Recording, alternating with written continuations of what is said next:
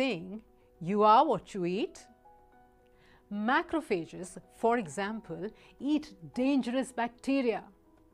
Scientists believe that some organelles inside a eukaryotic cell were formed when one prokaryotic organism engulfed another one.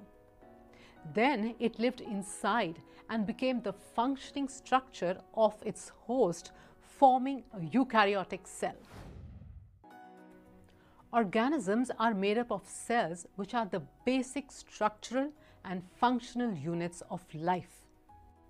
These cells may be categorized as prokaryotic and eukaryotic based on the presence or absence of a well-defined nucleus and membrane-bound cell organelles.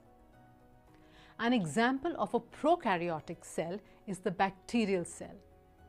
Its outermost covering, called the cell envelope, is differentiated into 3 layers. A capsule or mucilage layer forms its outermost layer. Inner to this is the peptidoglycan cell wall. The innermost layer is the plasma membrane.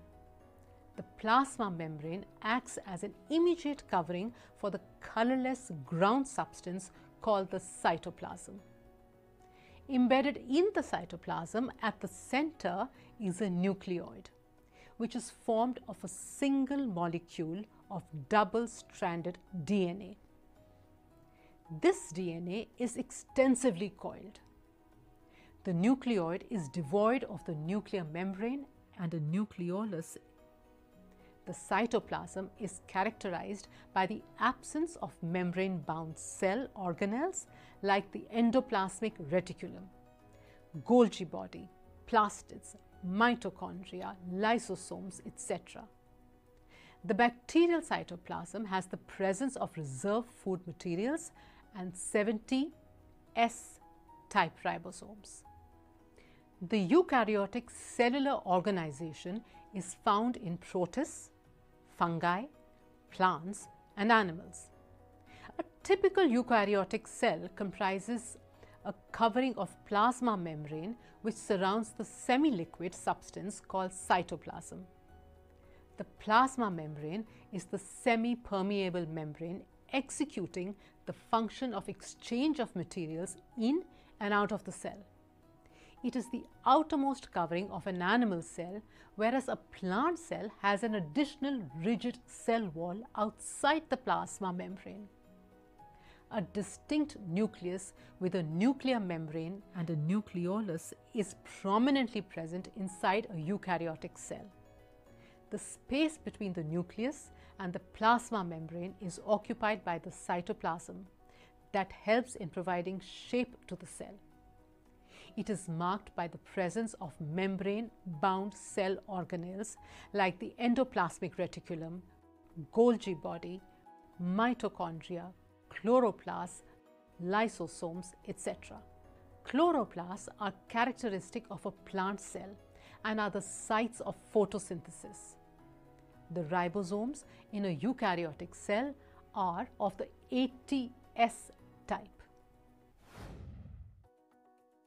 Let us summarize. Prokaryotic cell.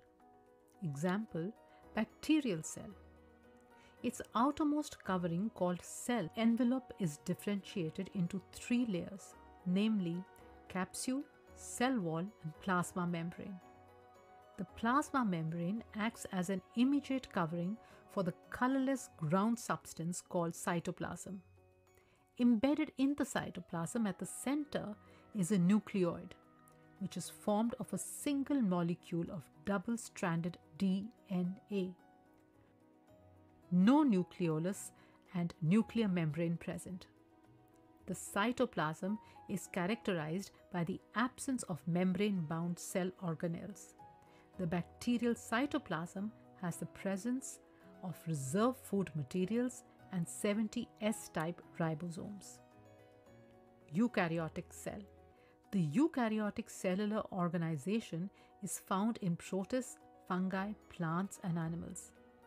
The plasma membrane is the outermost covering of an animal cell whereas a plant cell has an additional rigid cell wall outside the plasma membrane.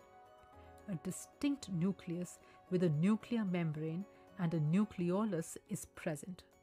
It is marked by the presence of membrane-bound cell organelles. Chloroplasts are characteristic of a plant cell. The ribosomes are of ATS type. Ribosomes are present in every cell in the world. This means that they are present in both the eukaryotic cells as well as in the prokaryotic cells. If you were to isolate mitochondria or plastids from eukaryotic cells, you would also find ribosomes there.